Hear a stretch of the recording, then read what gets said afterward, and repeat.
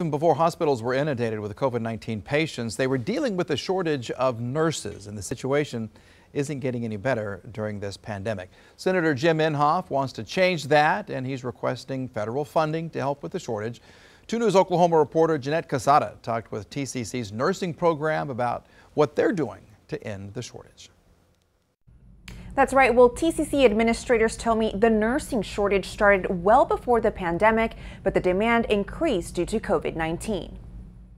Hello, my name is Sean. I'm going to be your nurse today. Sean Van Deventer is one of nearly 400 students enrolled in TCC's nursing program. He's a 4th semester student set to graduate in December.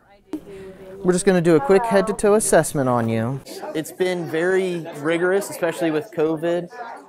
We've officially got hit during spring break of my 1st semester. Van Deventer did his clinicals with St. Francis Children's Hospital, where he says he's seen firsthand the need for more nurses. He says some have retired, but many left the field due to COVID-19 burnout, causing a major strain on the healthcare system. We had a mass exodus of nurses for a while, just because it was a huge strain on the individuals, and so we ended up with a shortage of personnel during the COVID pandemic because of it. The director of TCC's nursing program is well aware of the shortage and says nurses play a critical role in the health industry, especially during a health crisis. The nurse manages the overall care of the patient and sees the patient all the time and interacts with the patient, has communication with the patient, so it's a very important role. TCC has been sending nurses into the workforce since 1971, and their goal is to expand the program to meet the growing need.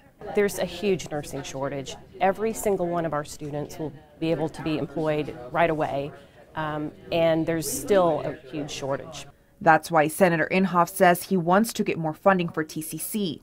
Giroux says they're hoping to use the money to buy more equipment, upgrade their lab, and expand their student capacity. Having the opportunity to accept more students, because we have the applicants already, will really benefit the hospitals in the long run. Being able to put out more students, she said about 50 each year once they implement all of the changes.